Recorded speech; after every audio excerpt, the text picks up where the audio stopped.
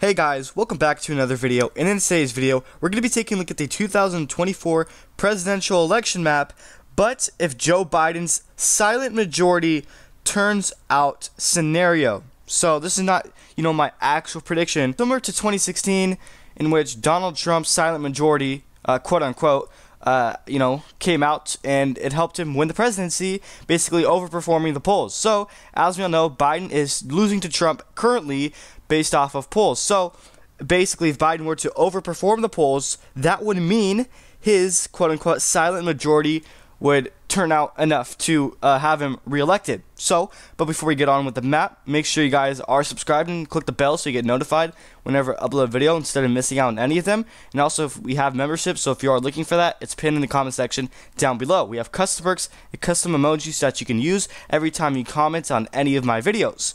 Now, back to the topic of today's video. So let's fill out the map. I think Florida will be likely for Donald Trump. I think Texas would also be likely. Even a state like Ohio. I don't think those states will get too close. I think Florida's pretty much a lost cause for Democrats at this point. I think basically the state entirely abandoned the Democratic Party.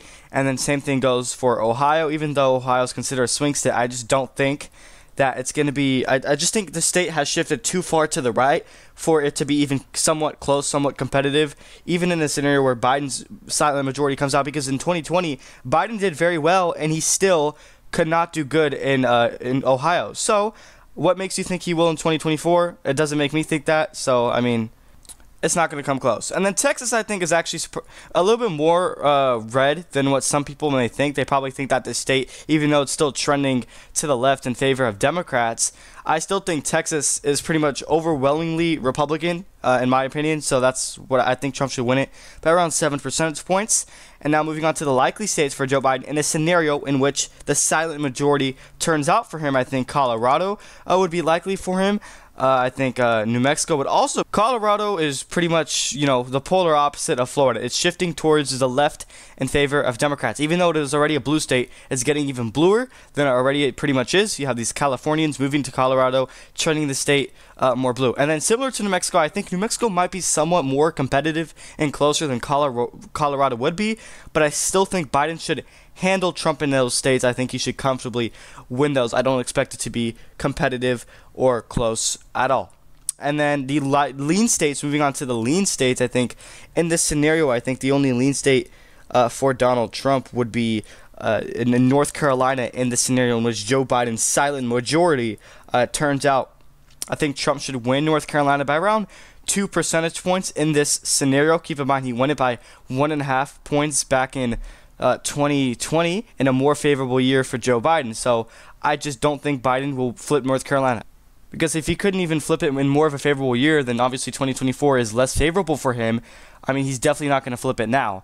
And then moving on to the lean states for Joe Biden, in this scenario in which he outperforms polls, basically getting the silent majority to turn out for him on election day or election night.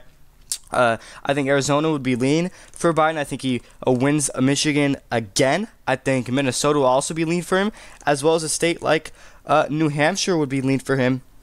So let's start off with Arizona. Arizona, they just elected their Democratic governor in the 2022 midterm, so obviously the state is shifting in favor of Democrats. You take a look at recent elections past.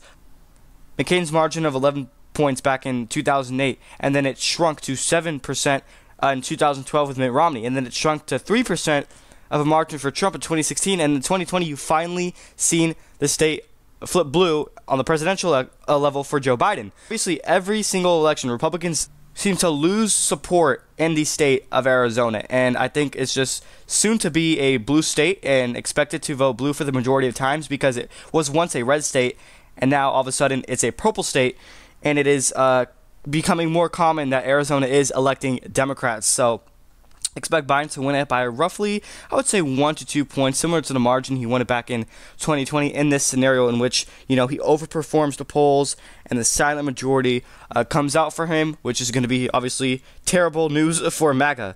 And then moving on to some of these Rust Belt states like Minnesota, I think it's not going to get, no matter how close it does get, it may get somewhat close, but I think Biden should win that state. I don't think Trump is going to win it.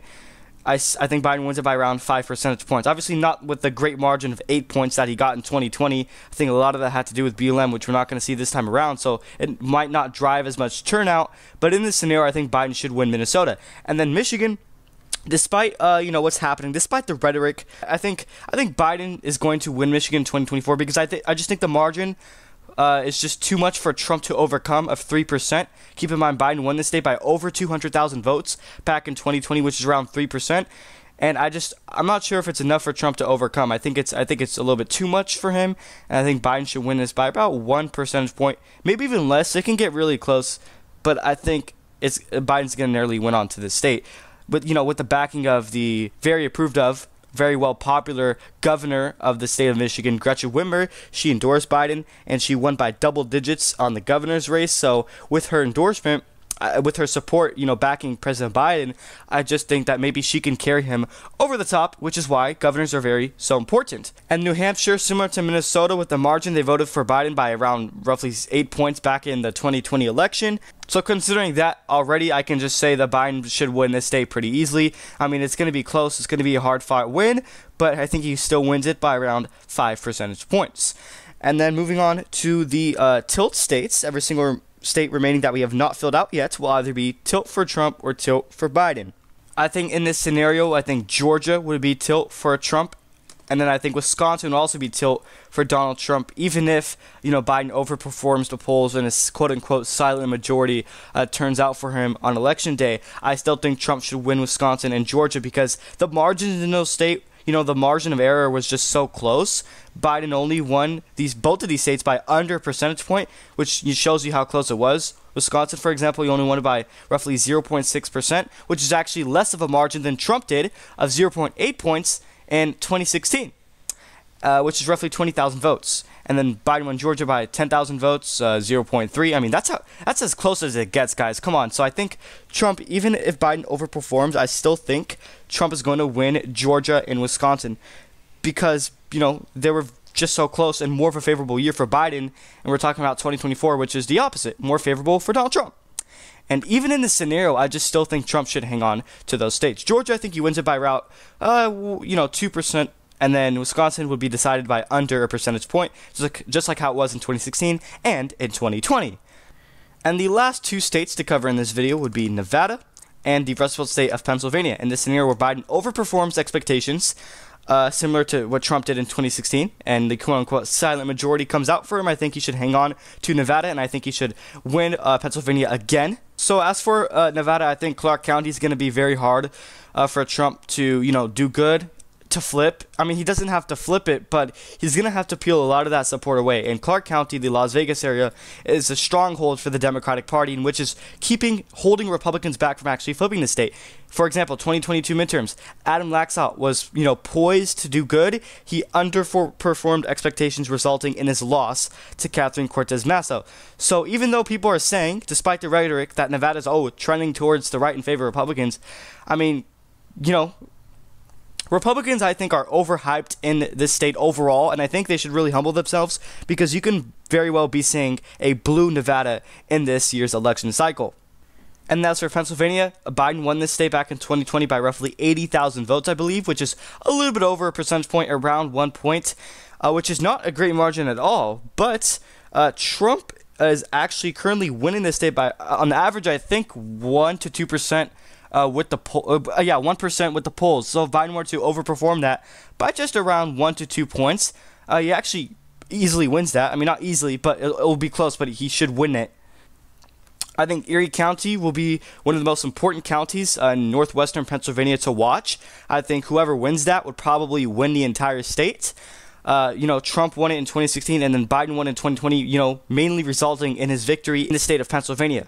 And then if Biden does well in the, Philadelphia area, the Pittsburgh suburbs, those type of suburbs and area, I think he should do. I think he could very well win this state, but it's going to be close no matter what, which is why I have it a tilt margin, which is under a percentage point. And then there you guys go. In this scenario in which President Biden overperforms the polls and gets his silent majority out, similar to 2016, but for Trump, but this time it's for Biden.